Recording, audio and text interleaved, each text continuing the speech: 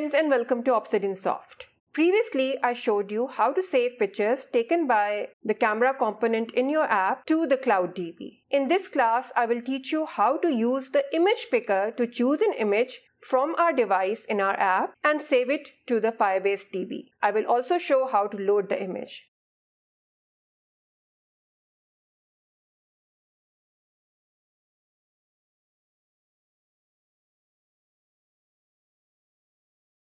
As the image will be saved in the cloud and not on the device, any user of our app on a different device can see the uploaded image.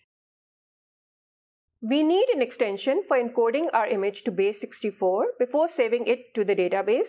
Download the AIX file from this link. Just go down and download this AIX file and click on Keep. Open up firebase.google.com. I showed in my sign up and login screen with Firebase DB tutorial about how to set up a Firebase project and create a real-time database in it. I will quickly do it again for you. So go to console, make sure that you're signed in using your Google account, click on create a project. Let's give it a name, App Inventor 001. Continue. Select an account, create the account if it is not in the list, then click on create project, continue. Now scroll down on the left hand side and click on all products and then choose real-time database and then click on create database. Don't change this setting, otherwise the database will not work from MIT App Inventor, so keep it United States. Click on next and just enable it, that it starts in locked mode.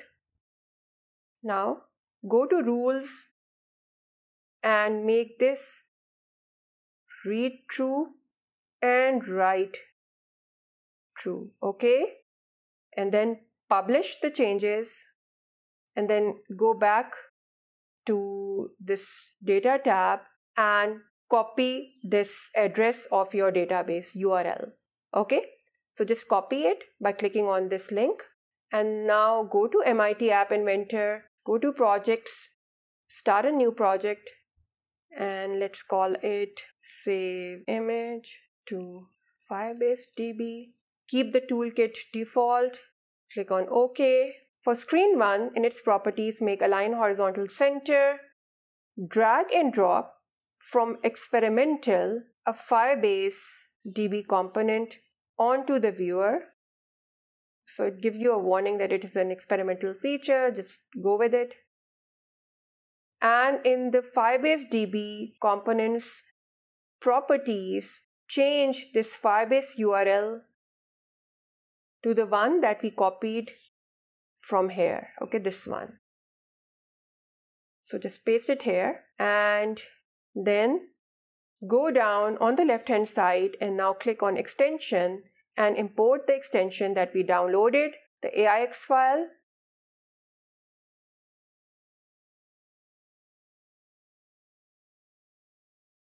Let me close this so that I'm able to see it. Now drag and drop this extension so that it becomes a part of your project, its component. Now go to media and drag and drop an image picker onto the viewer and change the text on it to choose image.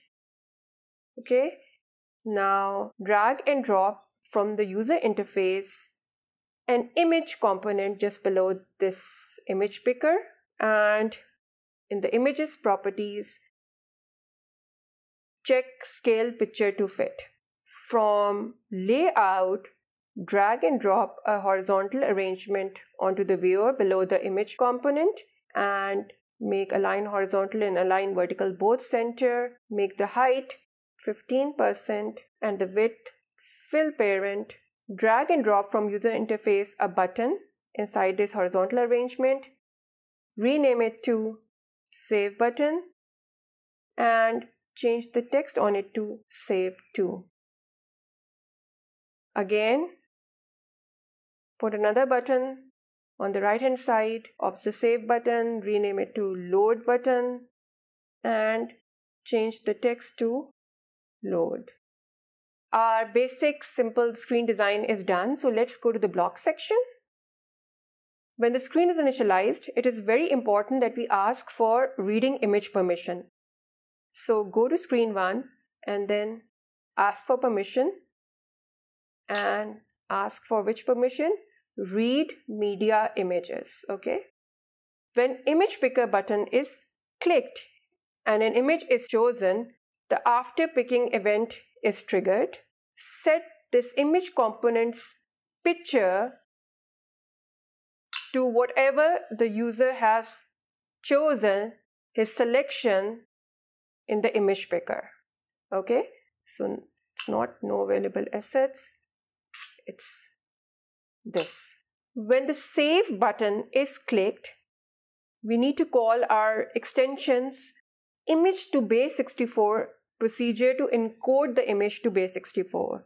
So get the save button click event, and here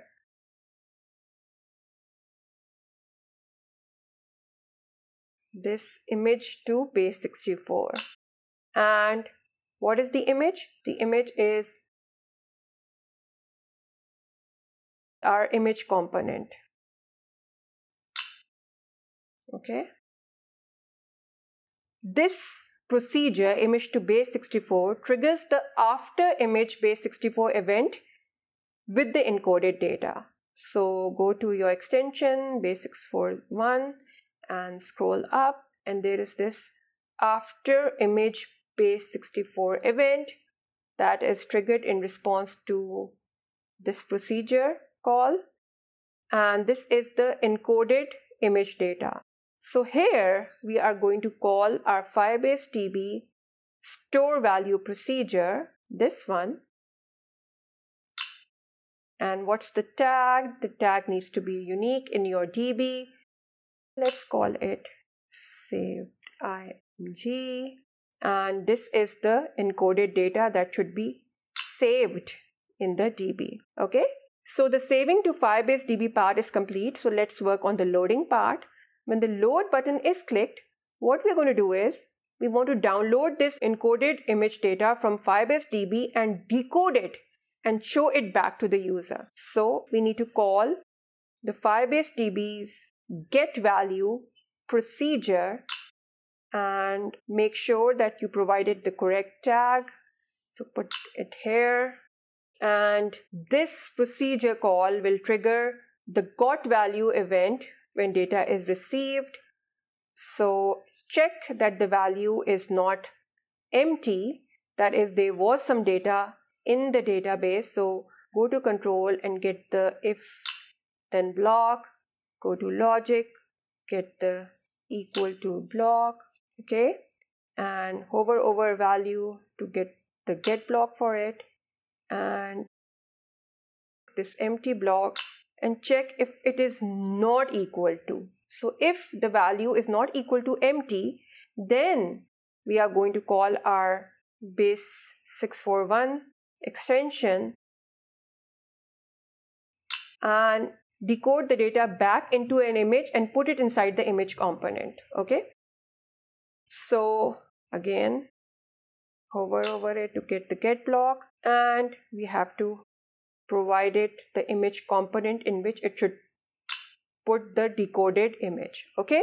So this is done. The code is completed for saving an image to Firebase DB and loading it from Firebase DB. And the code will be exactly the same for Cloud DB. So you can use the default Cloud DB provided by MIT App Inventor similarly, or a free Redis Cloud DB as shown in my free Redis Cloud tutorial, because the blocks for Cloud DB and Firebase DB are exactly the same, like store value, get value. So I hope you like this video and it helps you in your future projects. Please subscribe to my channel if you haven't done so that you don't miss any of the great projects that I have planned for you. Thank you for watching my tutorial. Have a good day and goodbye.